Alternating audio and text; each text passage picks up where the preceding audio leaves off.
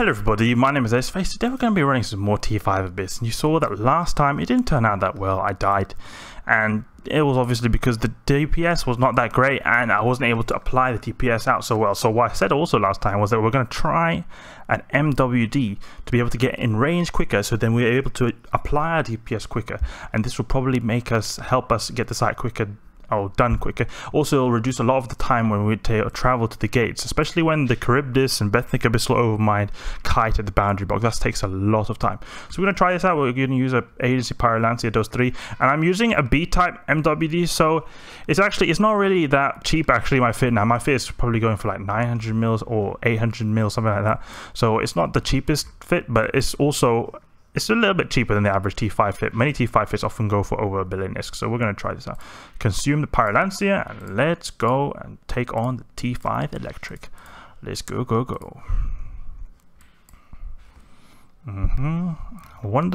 The thing is, I wonder how it's going to be in terms of damage application when it comes to the MWD, because we'll have a harder time. It'll be easier for the enemy ships to like tackle us. So, you know, both webs and scramblers are going to affect us. So it's not just like, oh, okay, only webs affected us before with the Afterburner.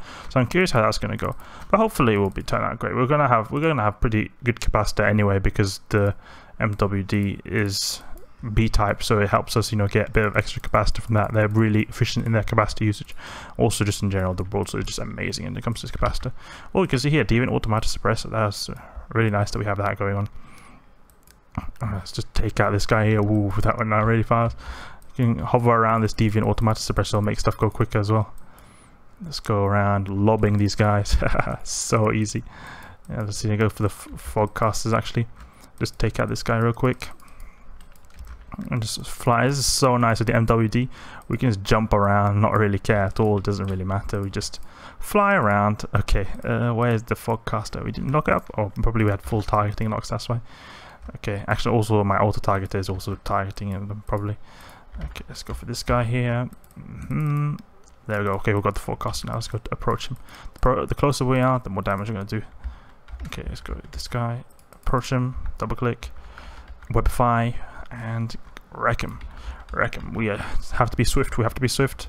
Time is of the essence. It's the Broadsword. You do not want to, you know, take your time. You have to be fast. You have to be really damn fast, because that is basically what's going to kill you. You've got so much tank, you can just survive really easily, but you will have a hard time doing a lot of DPS. You know, it could actually be a good or worthwhile alternative to actually maybe replace one of the shield rigs I've got, because I got a shield rig, I think, and then just replace it with some DPS rig. So that could be an alternative actually to also do a bit more DPS.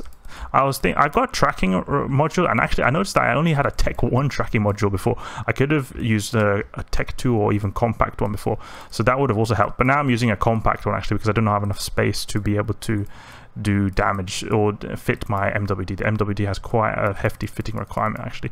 We're not applying to this guy that well. Okay, let's just keep a range. Okay, there we go. So there we go. This guy's down, and one shot this guy. Boom. Okay, grab the loot down, and we're making amazing time, 2.5 minutes. The power of the MWD, but also it was an easy wave as well. The rogue drone waves are all known for being pretty fast with all the little HP we've got there. Let's go to the next room and let's see if we can make it in due time. You know, it'll be amazing if we finish under 15 minutes. Oof, that'll be amazing. Let's go. The autocannon seems to be making quick work of the rogue drones, or at least the rogue drone frigates. Okay, what do we have here? Lucid Deep Watchers. This is going to be tough in terms of time due to the fact that these guys have so much HP. Let's take out the small crap first. Okay, we've got the Warden. Let's take out that guy, because he's actually not take out Spearfisher, because Spearfisher is going to do quite a bit of he's going to do scramble us and keep us locked in place. We don't want that to happen. Okay, let's go for this guy. Approach. We're having a bit of trouble tracking because we're zooming around so fast. I think that's probably why we're having a bit of issue with tracking. Okay, go, kill that guy. Good. Now we're gonna go for the Warden. Web him.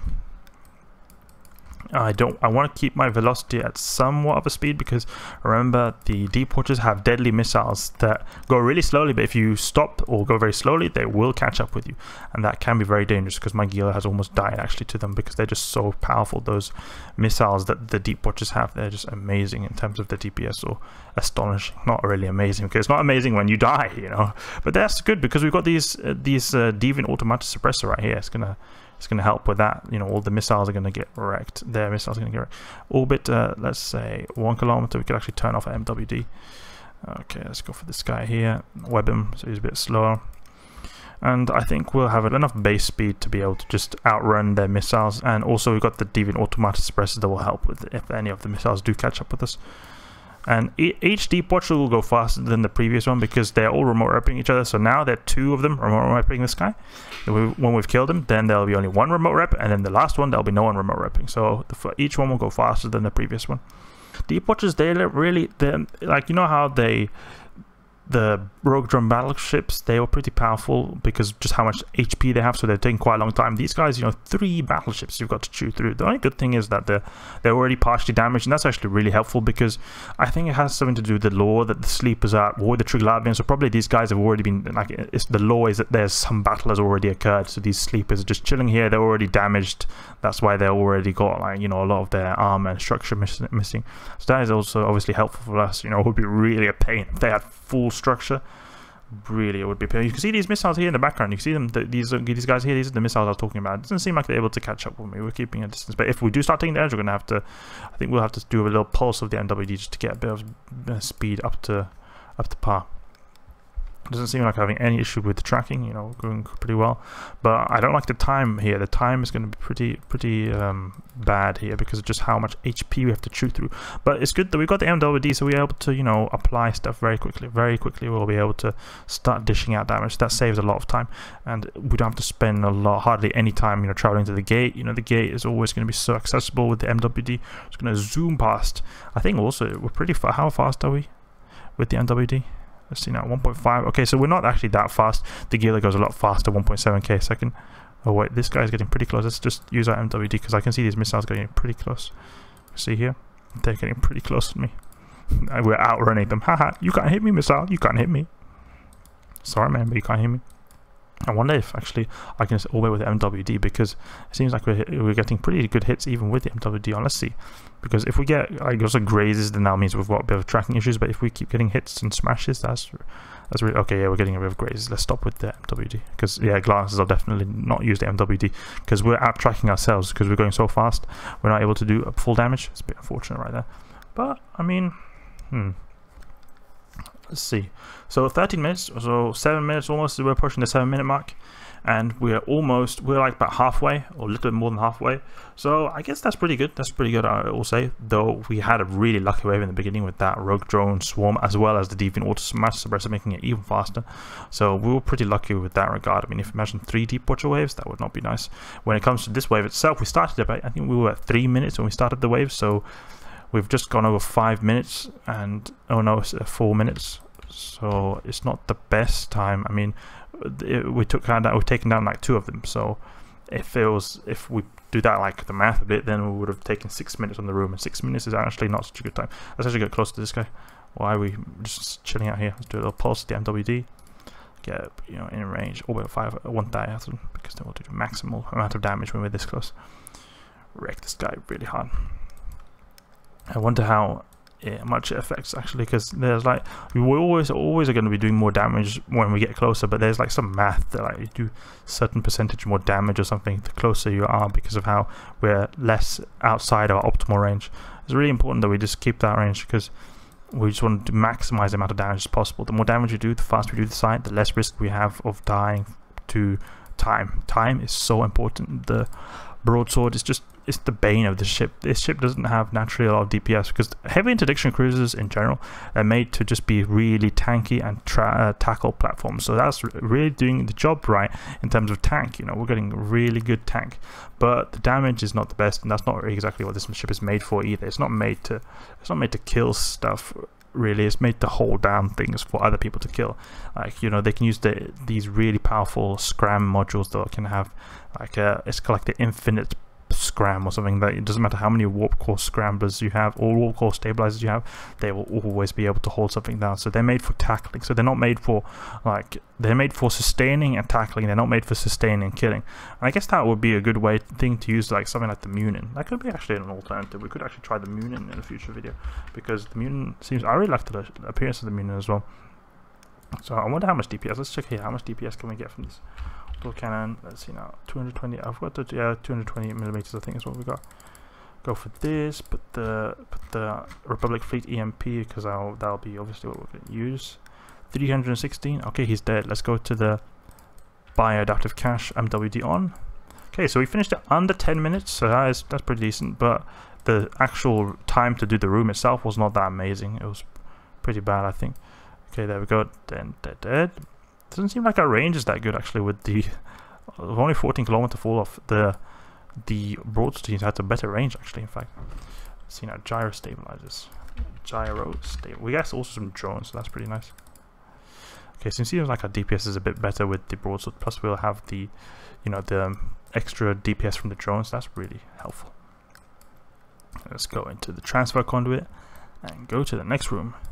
We don't have also as good resistances in the shields. There's so much better buffer in the shields and resistances. That's a bit unfortunate as well. So I think we'll probably survive this. Very likely we're going to complete this T5. But the only issue is that we've got a bit of we were only lucky in the beginning. It's not that we actually did a really good job because of the MWD. We were just lucky that we got that really easy room in the beginning. Let's go for this starving Damavik. Okay, let's go for him. Yes, web him. Going to go down really quickly. Damavik, you have no chance. We've got a lot of starvings on the grid actually. Let's go for all the starvings because we've got a lot of starvings actually. Okay, let's go for this starving Vedmak. Turn off our MWD actually. Or actually, we just get a bit closer and then when we web them, then we can just turn off our, keep the MWD off. Oh, there's a lot of damage. You see that? That damage was pretty, that volley we got there was pretty big actually. Or maybe have to overheat if this doesn't turn out well, because you can see that the damage is going to slowly ramp up, and this rock is in the way. It's really annoying. Damage is going to slowly get up, and we don't want that to happen, because the damage from these Vedmaks can get pretty damn deadly if we don't have time. That's an issue with this ship, because it's not got the best DPS, so we're not able to kill them so quickly to reduce the ramping up ability of the trigger line. So this could be quite deadly. We've got a lot of these starvings, but I think our capacitor is pretty good. We've got a pretty strong capacitor. I don't think it'll be much of an issue, especially when we kill the starving Vedmak. It should not be much of an issue. Actually, we could potentially destroy this if we unlock this ghosting right here, because it's a bit annoying. We've got also tracking disruptor, so our range is going to be a bit worse. 16 kilometers, really bad. We've got even worse DPS now. I wonder if we can actually take out this ghosting. But let's go for this starving actually, because I want to just reduce the amount of DPS we're taking. Okay, actually no, the ghosting Damavik is really close. This will help a lot with our DPS if we take him out first. Let's take him out. Okay, it should be pretty easy as well since he's really close, so we're doing quite a bit of damage to him. Alright, wreck you little kid. Let's see if we can lock up the anchoring as well. Okay, go for this guy now. Got an anchoring over here. The anchoring will help us get close, but I would like to actually destroy this starving Vedmak as soon as possible. You can see here our capacitor is not doing that well, but still we're holding up, but it's going down and down by the minute, and it's really difficult when you're in like a kind of brawly ship like I am. Oh, we're taking a lot of shield damage there, but we got our capacitors going up really quickly. Now that's the thing with the active tank. It's really good because you can like stop it a little bit if you want to just get your capacitor back. You can like pulse it a bit and play around with it. It really is it's really like very flexible. You have to manage it a lot, but you can work wonders. You can also overheat it if we really need to. But this Vedmak is going down, so let's take out Damavik because now I think the DPS will be stabilizing a lot now that Vedmak's down. There's only one Vedmak left. Let's go for the rest of the starvings. We take out the anchoring now. When this anchoring is down, we'll be able to MWD down to these guys, just wreck them really hard. Wreck you, anchoring Damavik. Get a bit closer to him if we can.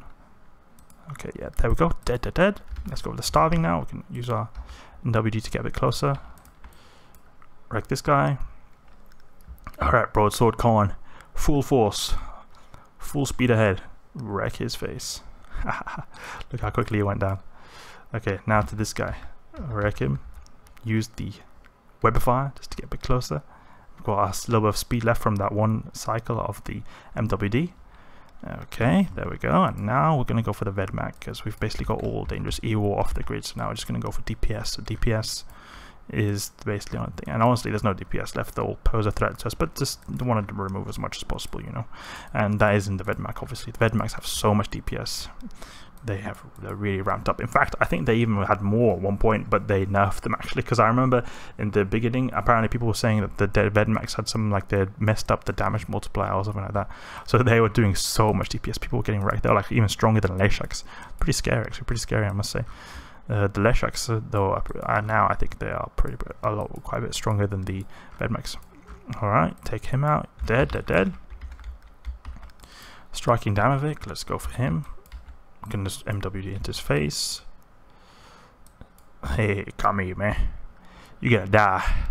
I'm gonna get you, old Damavik. I'm here to purge all the Triglavians from this realm, because you have been attacking my miners too much. So this is what you get.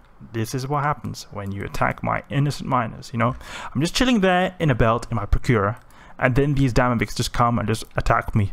This is payback. This is payback. I'm coming to their realm and I'm gonna take the fight to them because these scrubs really think that they can just mess with me like that. Okay, just shoot this guy, please. Reload. Let's see now. What is time now? 15, just over 15 minutes. Okay. Honestly, I don't think the time is at all that good. It was not. It was a tiny bit. I felt like a tiny bit better maybe because of the MWD, but it was not at all. Like, look, we're just over 15 minutes. And we got a really lucky wave in the beginning. Like that rogue drone wave hardly took any time at all. Like it was only like 2 or 3 minutes. So we got really lucky with that. So I mean, if we got 3 bad waves in a row, it would have been, you know, obviously a completely different story. That's just MWD away. But this is the kind of time you save. You see here, we're like saving a lot of time when we are cruising these speeds, getting forward and backwards from them. And we're going like almost 3 times quicker than our Afterburner. It's just so useful, you know, to be able to just cruise around like this. Let's grab the loot here. You know, obviously it's going to be bad loot. There's never really particularly good loot in the T5s really. The test server obviously doesn't really matter, but it's interesting to see what kind of loot we would have potentially got if we were actually on the live server. Let's go to the origin conduit and go back to safety. Go back to safety. Okay, so let's see now. We did it in not even even more than 16 minutes. So I mean, that's really bad actually. We could have probably, I mean, if like say it was 3 minutes, so then maybe the time left from that would be about like 13 minutes. And if you divide 13 by 2, that'll be like 6.5 something. 6.5 times 3. If we did the same speed as those 2 slow waves for all 3 waves, we probably died. So honestly, I mean, the Broadsword is a really good ship. I think it is a really good ship in terms of its tank, but I don't think it's made for the abyssal things, and it makes sense. We could probably try the Munin next, actually, but the Broadsword doesn't seem like it. Just the lack of DPS is just... It's just trouble. You need to have, I would need to have probably like 600 DPS, and also the range just doesn't help as well. I mean, even though we've got the MWD, it still takes a bit of time to cruise in. It would have helped a lot if we had a bit of a bigger range with this as well. The DPS, it just doesn't really cut it. It doesn't really cut it at all, actually. We would be able to easily, you know, go and wreck these if we had a bit more DPS, but it just doesn't cut it. You know, a 700 DPS Gila is really what, you know, works really well. It is just unfortunate that the ship can't pack it. I mean, it makes sense that heavy interdiction cruisers are not made to do a lot of DPS. They're made to just tank and scram or tackle, and that's really where it shines at. And that's not really so useful in the Abyss, apart from the tanky part, obviously. An amazing capacitor. Anyway, this video is over now. I hope you guys enjoyed. If you did, please leave a like and subscribe. I'll catch you guys later.